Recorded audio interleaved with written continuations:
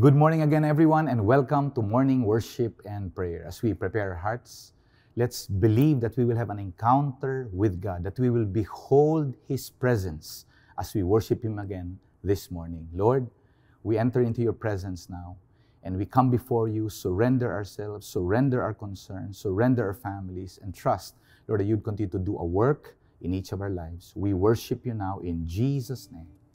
Amen.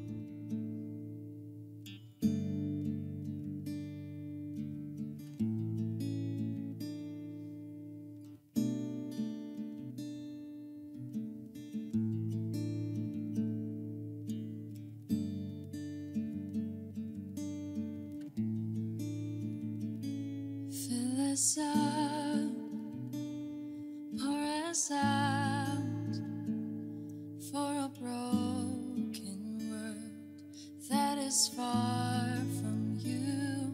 Fill us up, pour us out to be your hands and feet, oh Lord.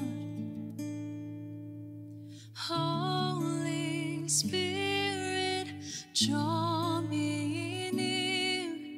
Holy Spirit, we are here to seek your face and know your ways.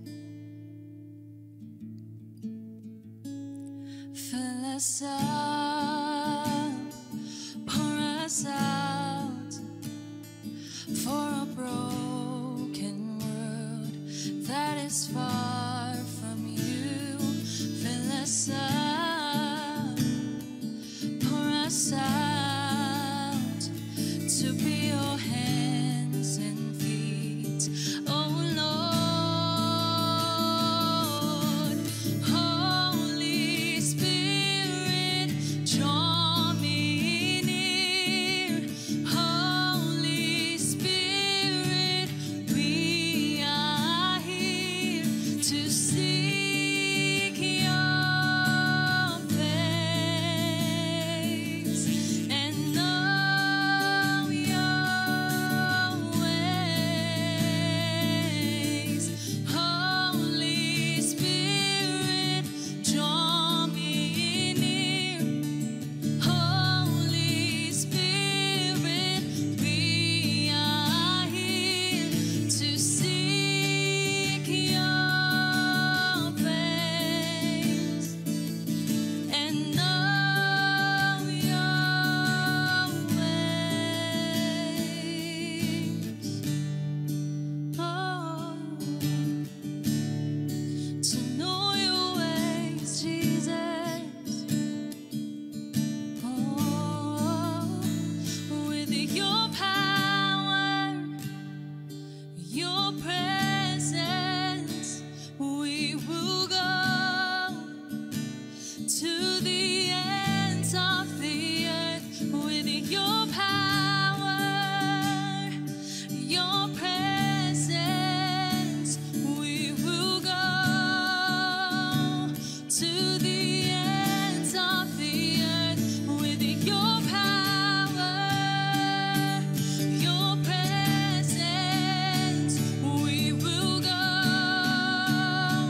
to the ends of the earth. With your power, your presence, they will know you're the light of the world.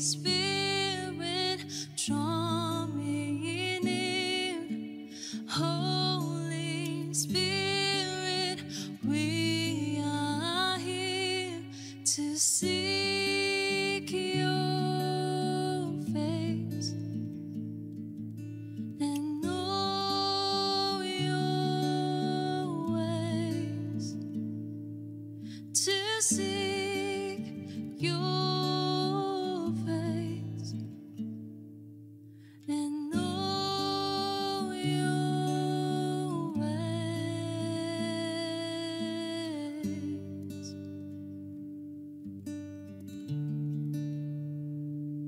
Holy Spirit, thank you that you are here with us today. And we respond to your voice, we respond to your leading, Lord, by yielding to you now. Lord, lead us, help us to understand where exactly you'd want us to go. Lead us now, Holy Spirit, we pray, in Jesus' name. Amen. Again, good morning. We continue with our series on being Spirit-empowered. And we're going to read this time from 2 Corinthians chapter 3, from verses 16 to 18. In verse 16, it says there, "But when one turns to the Lord, the veil is removed. Now the Lord is the Spirit, and where the Spirit of the Lord is, there is freedom. And we all, with unveiled face, beholding the glory of the Lord, are being transformed into the same image from one degree of glory to another.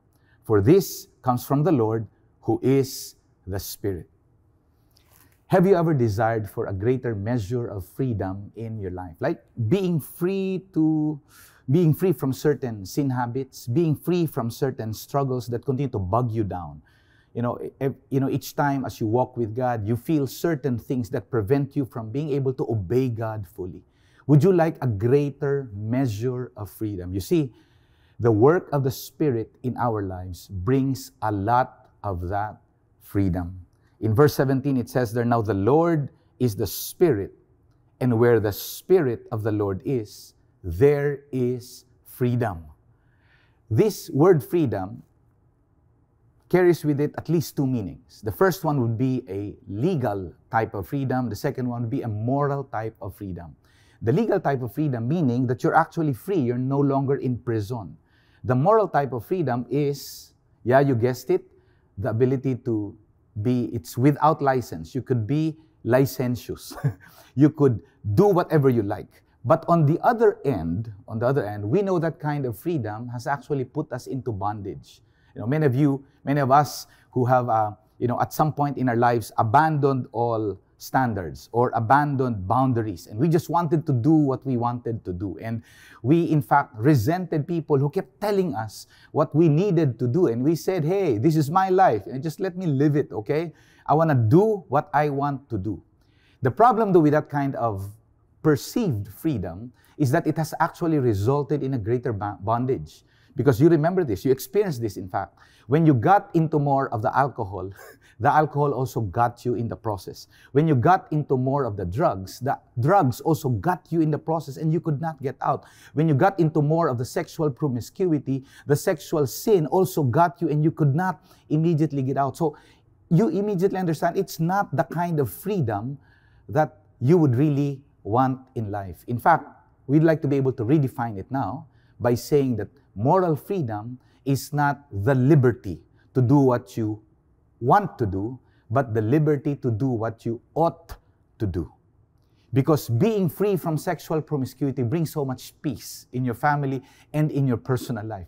Being free from the addictions, the common addictions that people face today, allows you to be able to live a life not bogged down by all of the anxiety, all of the concern, all of the lack of power or empowerment that comes with a life filled with addiction. That's the work of the Spirit in our lives. This particular, that verse that we just read, that now the Lord is the Spirit, and where the Spirit of the Lord, there is freedom. The Spirit of God brings these two freedoms to you.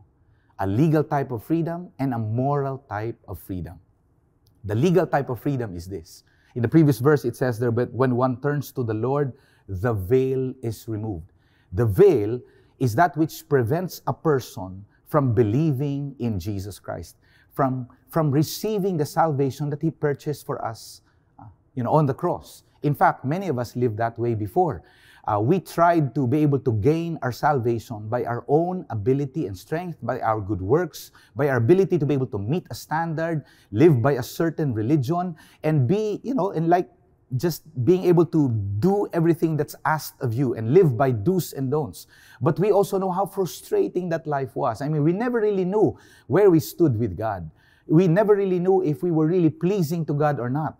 Now, it says there that the Spirit of God is able to remove that veil so that you might finally receive the salvation that comes from the Lord Jesus Christ. You need to hear this. Some of you who are here right now, you need to hear this. You need to put your faith in the Lord Jesus Christ and receive the work of the Spirit that will finally set you free from your futile efforts at saving yourself, but rather you would put your trust in Jesus Christ alone for salvation. You see, Jesus, He's like the greatest miracle.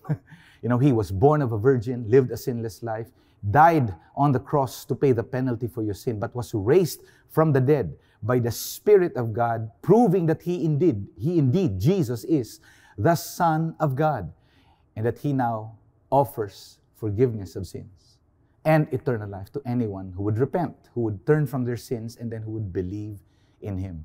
That's the first layer of freedom that the Spirit of God brings into our lives. Have you experienced this freedom in your life already? Now, the second layer of freedom is the idea of the moral freedom, the grace, the ability to be able to live as you ought to live. And, we would sometimes describe that as sanctification, that the Lord would progress you from one layer of holiness to the next, that the Lord starts you out as already holy. You've been set apart for Him. And yet, at the same time, you would see that holiness spread into more and more areas of your life. More and more, you see that your morality grows, that your being able to obey God's commands grows, your ability to love, your ability to be kind, the grace that's on you to be patient, the grace that's on you to be able to forgive, it begins to grow. The good works in your life begins to grow too. Your kindness, your service, the way you would forgive others, the way that you would overlook offense, the way that you would serve other people. And that's called sanctification, and even that is the work of the Spirit of God. In the next verse, verse 18, it says, "And we all, with unveiled face, now that the veil has been removed, now that you've already turned to the Lord, and we all with unveiled face, beholding the glory of the Lord, are being transformed into the same image from one degree of glory to another." The glory of God, that's the way that we would perceive and understand who God is.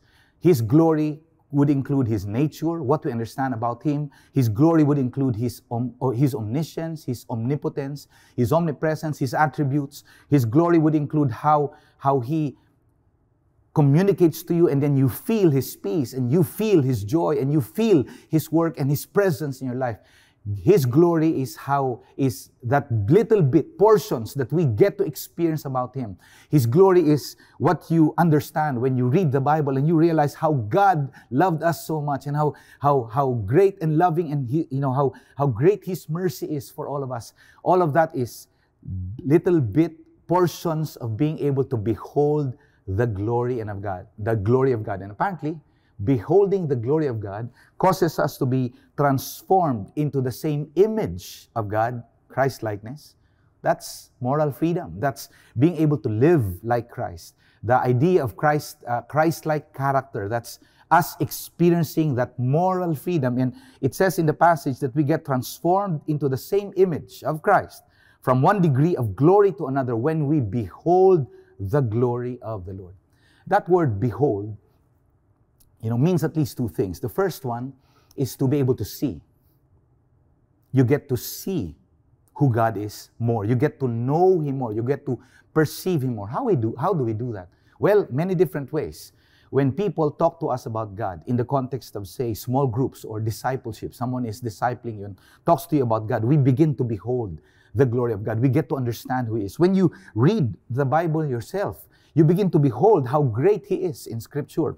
When you pray and you experience the sense of peace, assurance that comes from God, when you know that your prayers are being heard by God, you experience His presence, you behold God's glory. When you worship, whether that be in your personal time or when we gather together as a church, when you worship and you experience God's presence, coming down upon that worship hall or coming down in your own room as you worship God, that's you behold the presence of God. When God gives you an understanding, a new understanding of who He is, and you just, whoa, it's like boom, it blew your mind to be able to understand that that's who God is. That's you beholding the glory of God, bit by bit, piece by piece. And that beholding apparently transforms you, because as you come to know more of who God is, the more of Himself brushes off on you. Which brings us to the next meaning of behold, the idea of reflecting. So to behold as to see God, but also to behold as in a mirror, or to reflect as in a mirror.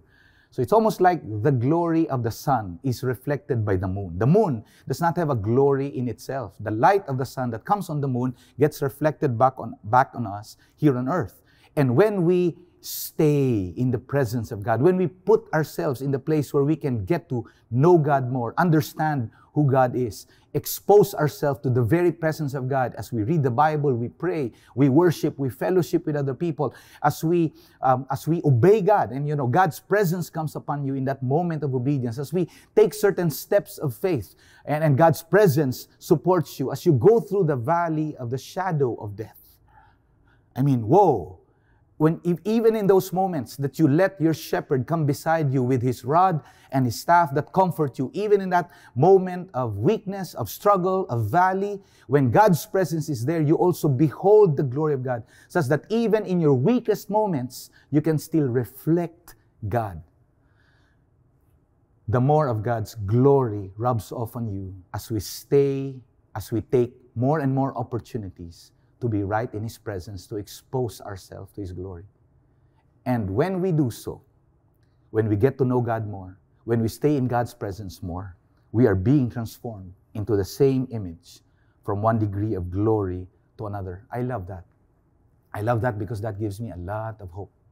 Oh, okay, so my life can change. I can have more love and peace and joy in my life, yeah, by exposing myself more to the presence of God, who is the Spirit. So when I do things that are related to God, I actually, His glory rubs off on me a little bit more. And you actually experience this already to a certain degree. Those moments in your life that you don't know, but just your heart changed. Your heart just changed. I mean, after reading the Bible, your heart changed. After spending an extended amount of time in prayer, your heart changed. Your motivations changed. You got encouraged in your spirit. Those moments that you sit down and just listen to other people, in your small group, or as you get discipled by another, your heart changes, your mind changes in that moment. It's almost like the work of God becomes very real in your life. That is beholding the glory of the Lord, and it transforms you. It gives you moral freedom, the ability to do what you ought to do. And all of that, it says in the latter part of verse 18, for this comes from the Lord who is the Spirit. To summarize, this passage talked about two things. The first one, the kind of freedom that you can receive from the work of the Spirit. The kind of freedom from our sin. The kind of freedom that brings you salvation, where the veil of God is removed. Oh, my prayer is that if you have not done that yet in your life, I ask you that you would respond to God today. In fact, I want to lead you in a short prayer. If you're saying now that the veil is not yet removed in my eyes, I would like to ask God to save me, to bring me. I want to put my faith in the Lord Jesus Christ. I'd like to invite you in a short prayer right now. Say with me, Lord Jesus, I recognize your life, your death, and your resurrection, and all that you have done for me. Right now, I ask for forgiveness for all of my sin and believe in you as my Savior, that only you can save me. And as the Spirit of God proved you to be the Son of God when He raised you from the dead, so now I believe in you too as the Son of God and my Lord. Lord, would you remove the veil, and would you help me behold your glory? Would you save me today? In Jesus' name, amen. Amen. Congratulations for those of you who responded and prayed that prayer from your heart. In this moment, the veil has been removed, and now you can behold the glory of God. Now for the rest of us who continue to desire that God would do a deep work in our hearts, that He would set us free from certain sin habits, struggles that still prevent us from being able to obey God fully, in this moment, let us behold the glory of God. Let's see Him, understand Him, know Him, and let His presence rub off on us, and let the fruit of the Spirit continue to grow in your life as we continually behold the glory of God. Let's pray together. Lord, for the rest of us, we desire for a greater work of your sanctification in our lives. Holy Spirit, we yield ourselves to you now, and we surrender, asking that you would do a work in our hearts. Lord, remove our wrong desires. We yield them to you. Lord, remove our wrong direction. Lord, we respond to your direction now. Lord, would you remove our wrong reactions, God? Would you do a work in our hearts, God, to cleanse us from within? We confess our sin to you, and we surrender. We ask that you would cleanse us from all unrighteousness. And Lord, continue to change us deeply from within today. In Jesus' name, amen. Let's worship God together. And as we do so, let's behold His glory yet one more time. Let's go into His presence. With your power, your presence, we will go to the ends of the earth. With your power, your presence, we will go to the ends of the earth. With your power, your presence, we will go to the ends of the earth. With your power, your presence, they will know you're the light of the world. Holy Spirit, draw me near. Holy Spirit, we are here to seek your face and know your ways, to seek your face and know your ways.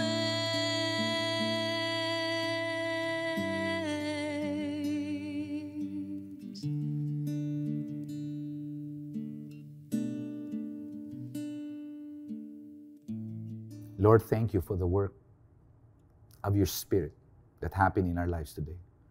Lord, you cause it to progress and to grow. We want to be able to continually behold you, that we might see you, know you, love you, understand you, and then we would reflect your glory to the world around us. Lord, bless your people today. May the Lord bless you and keep you. May the Lord cause His face to shine upon you and be gracious to you. And may the Lord turn His face toward you, grant you peace. In Jesus' name, amen.